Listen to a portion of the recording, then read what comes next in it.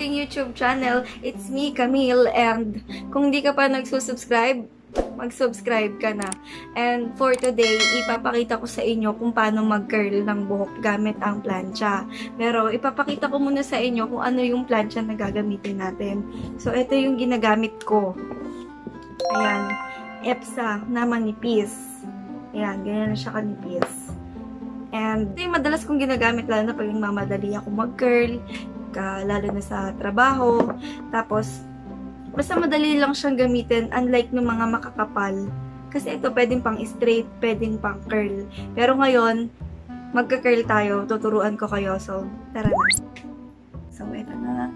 Magsimula na tayo. Hatiin mo yung buhok mo ng ganyan, kalahati. Yung as in, walang matitira sa likod. Yan. Okay? So, syempre, kuha ka rin minsan ng suklay. Yan. So, mag-start na tayo. Game na. Kung kaya mo akong sabayan, game. Para matuto ka din. Okay? So, ayan. Magsisimula ako dito sa pinakamataas kasi gusto ko mataas yung curl ko. Tapos, hawakan mo siya maigi, pero huwag masyado maigpit. Tapos, ikot mo siya ng dahan-dahan. Yan. Dahan-dahan lang. Okay.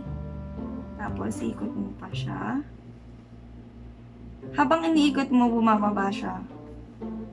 Yan. Dahan lang. Okay. Tapos, dahan-dahan mo siyang bitawan. Okay. Ayan. Mataas na curl para sa long hair. Okay. Move tayo sa next. So, ganun ulit. Ganun ulit. Medyo mataas ka magsisimula. Kung saan mo gusto. Tapos, dahan-dahan mo siyang iikot. Ayan.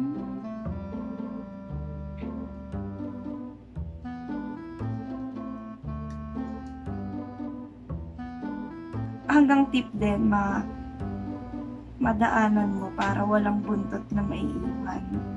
Yan. Tapos, dahan-dahan mo siyang bitawan. Yan. Parang mixing aircon. Next na. Next portion. Yan. Sa taas ako mag-start.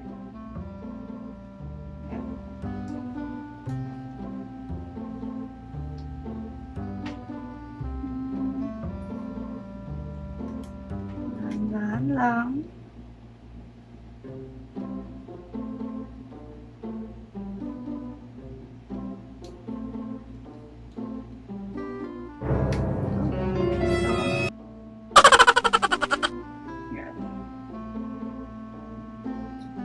So, ayan. Konti na lang natitira.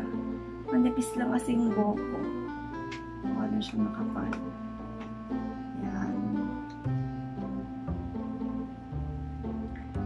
Tandaan mo siyang iikot.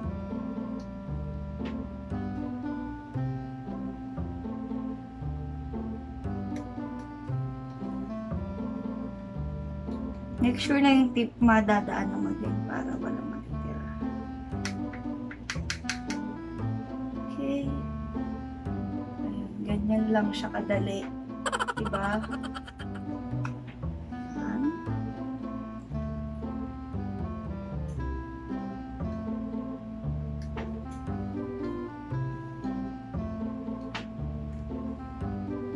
Tsaka pagka iniikot mo siya, dapat relax ka lang. Para hindi mo masyadong maipit yung hair mo. Ayan.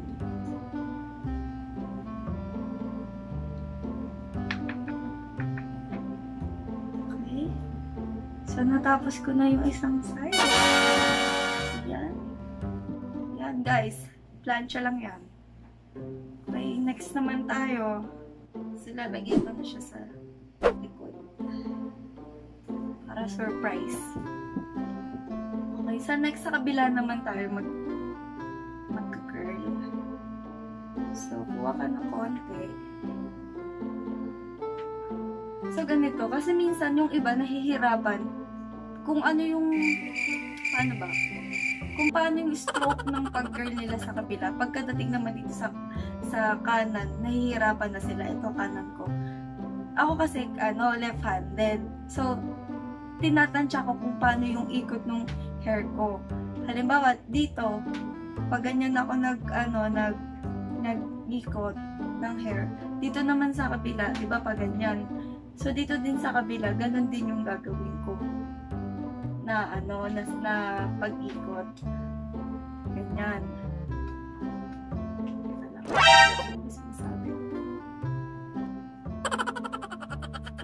Yan. Ganyan. So, dito na naman sa kabila, pag ganon.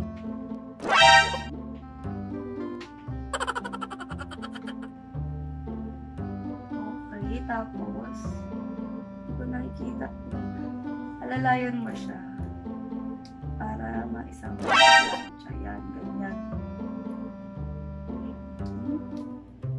Tapos dahan-dahan mo siyang iikot.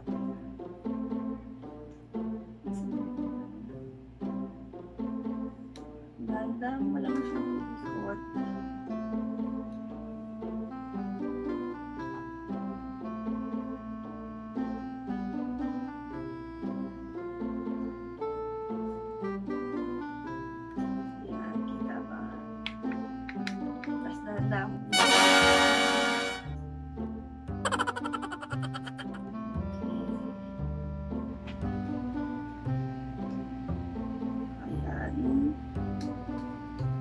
Tapos, iikot mo siya ng dahan-dahan.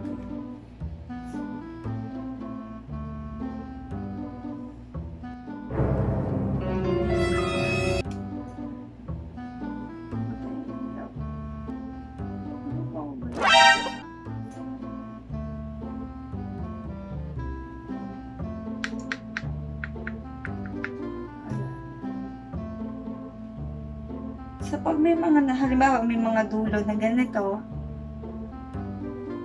ganyan. Siyempre, minsan gusto mo perfect. Pwede mo pa siya daanan ulit. Ganyan.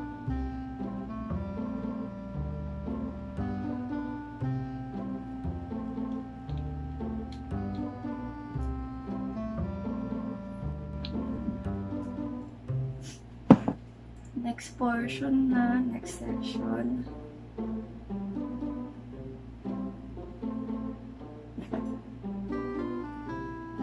Parang masyado. Bawasan ko. Yan. Yan, ikot mo siya ng dahan-dahan.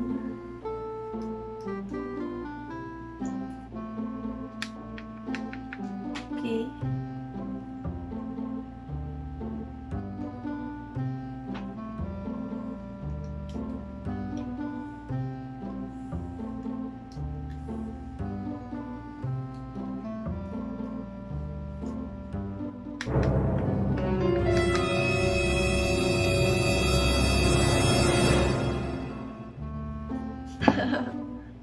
Mamamatay-matay po kasi yung ilaw.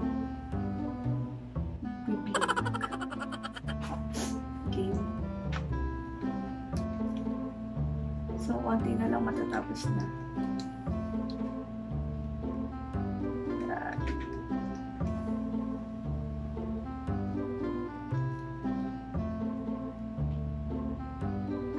Ikot mo siya ng dahan-dahan, tapos bibitawan mo din siya ng dahan-dahan. Okay. Konti na lang.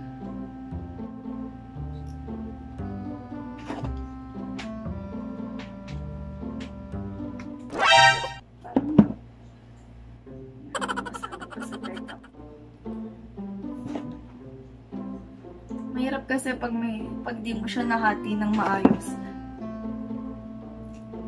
Hindi mo siya makukulit na maayos. Ayan.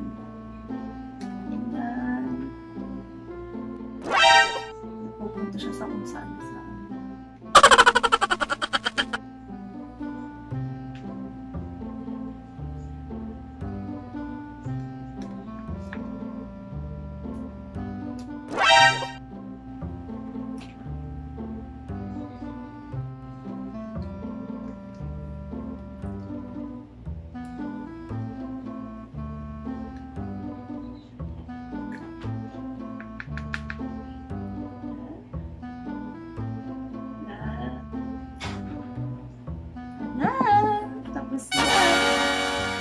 ka na.